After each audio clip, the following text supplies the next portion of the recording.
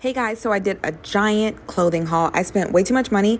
I'm going on my honeymoon in a few weeks, so let's go. Okay, so for this first outfit, I have been stalking this outfit for months. I knew I wanted this. I could envision myself taking pictures, drinking margaritas and pina coladas in this outfit. It fits amazing. It does tie in the front. It has a rather long tie, so I tied it all the way through the back. Underneath, I plan on wearing yellow bikini bottoms so I can cover up that little slit right there, so I don't have to be afraid about flashing people. And if I do flash people, my outfit will coordinate. So on to the next outfit.